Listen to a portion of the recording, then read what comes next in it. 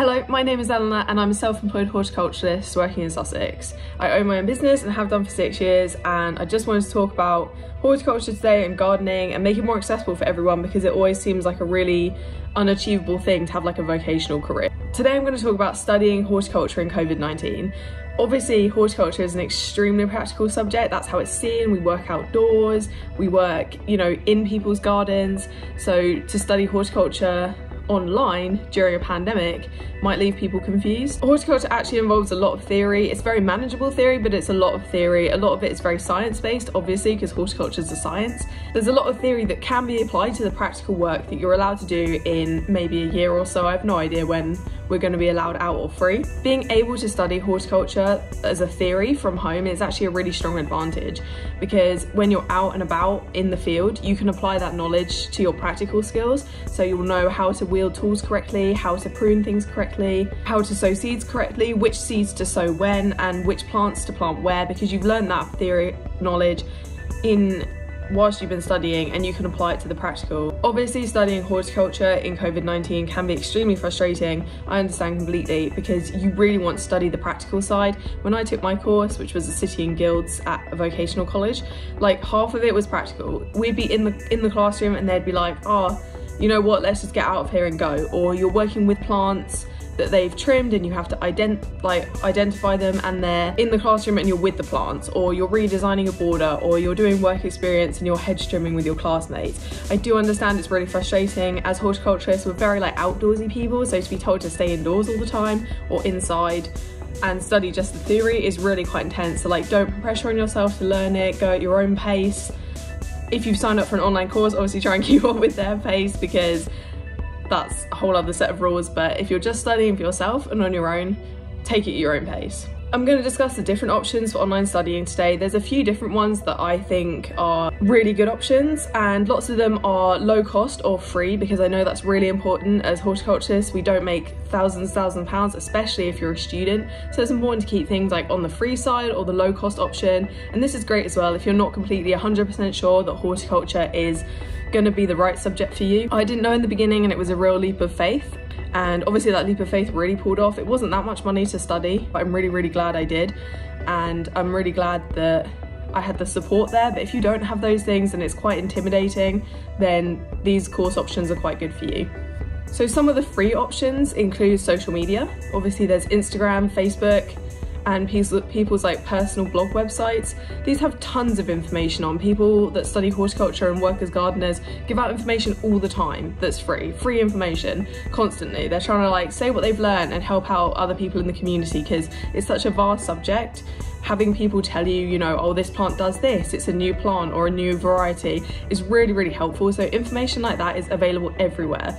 If you go into the people I follow on Instagram, you'll find a lot of examples there. They have many years experience, so they really know what they're talking about a lot of the time. It also really focuses you on a niche. So there's an influencer called Charles Dowding, and he created the no dig method and talks about it all the time and has loads of workshops and studies about it. And that's really helpful if you already know what sort of part of horticulture you want to go into. Finding people already in that field and already studying that thing you can relate to and connect with and learn what they're learning at the same time. There's also podcasts. Obviously there's the RHS podcast, which has a banging theme tune, or used to. I haven't listened to it in a while, shame, but has a banging theme tune that you can listen to. They talk a lot about specialist jobs, specialist pruning, different times of the year, different seasonal jobs, and interviews, and also Chelsea. So they go through a whole range of things. I'd say this is quite intense if you're new to gardening, but it's definitely a good resource.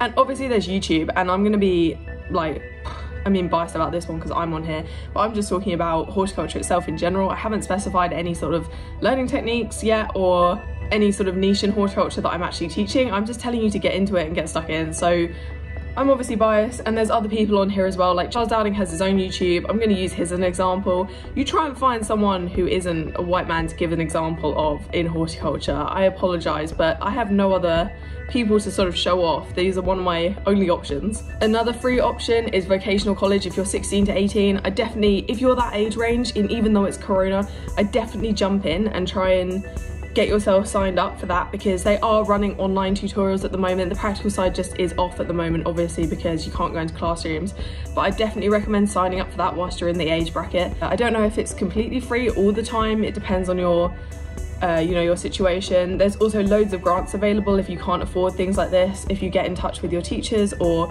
just go and have a virtual interview with your teachers and see what they have to say, because there's loads of options. I know lots of people on my course were over 18, couldn't afford the course rate, and there were lots of things that could be done to help them pay for it, because obviously this is meant to be an accessible course, but they have to charge because there's loads of practical sides to it, and teachers have to be paid and things like this. So money does have to be involved, but it can be free if you're 16 to 18. There's also lots of free guides on the internet. I know the BBC website does free gardening guides.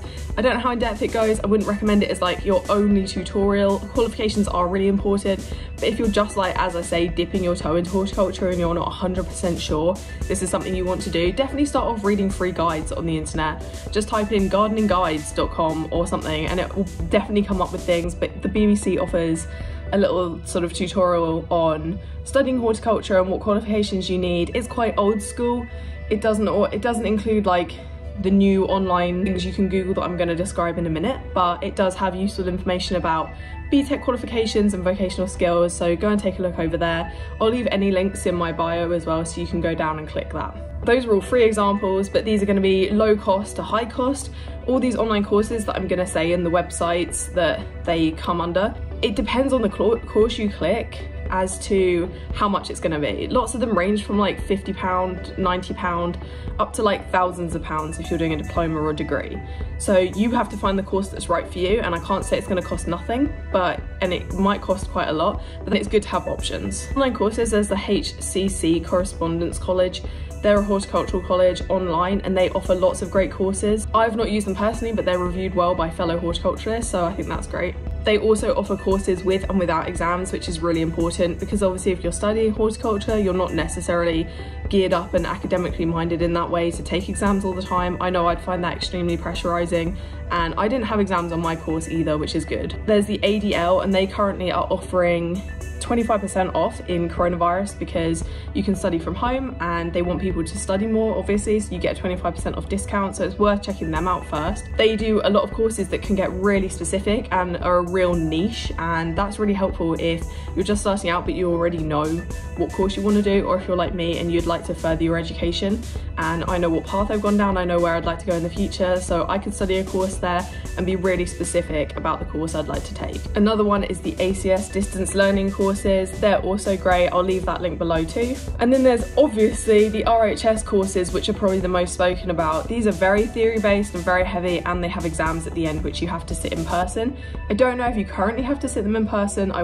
There wasn't much information on what they're doing in Corona at the moment. Even if you're a distance learner, you have to find a college to take the exam in, and the exam is quite heavy and intense. I definitely recommend this if you're like really serious about horticulture, you already know what you're going to go into and the field, and that you're very academically minded, good at memorizing. And this isn't to put you off, it's just to make you aware of what the course is. It's very theory based, but lots of people have like thrived off it. I think it's a good course. There's a level 1 and a level 2. So you can go into the entry one. It just completely depends on your learning style and how committed you are to learning horticulture. Not in a time sense, just in a mental sense, how far am I going to take this? Is it going to be a career sort of thing? Because I think the RHS course is definitely for career horticulturalists, and that one is a little bit more expensive. There's obviously books and magazines, and these cost money from, probably like 1p on the dreaded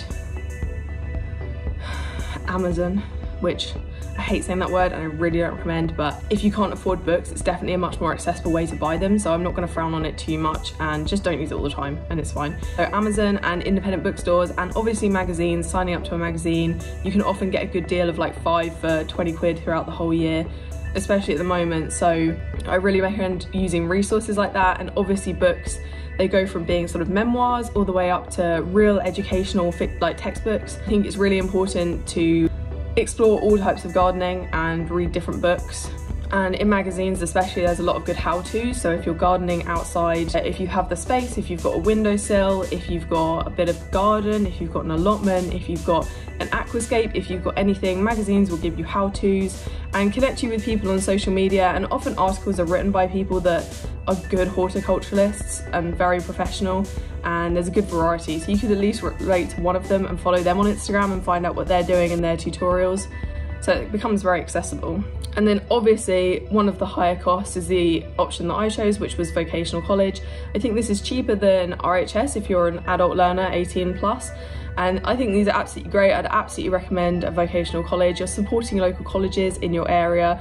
They have all the equipment, all the foundation to build your career, and you meet like-minded people and you network with people in your area. So I think these are really solid choices. So just to sum up, every bit of experience counts. Don't put too much pressure on yourself, and don't think this has to be a long-term career. Like they tell you, like if you're going to uni and you feel like because you're paying that much money you have to do that career forever or put your degree to use. Because this is less money, you can take it a lot less pressure and take things a lot more easy and just like have fun with it. Horticulture is all about fun and learning, and it's a vocational skill. You're always working with your hands, so any experience you can get during COVID-19 lockdown, do go out and get it. Even if it's tiny or what seems tiny, every bit of experience is invaluable. So just go for it, have fun. And I hope one of these online courses, one of these suggestions is going to be really useful. As I say, I took the City&Guild's diploma and I loved it. I hope this video has been useful, and I'll see you on the next one.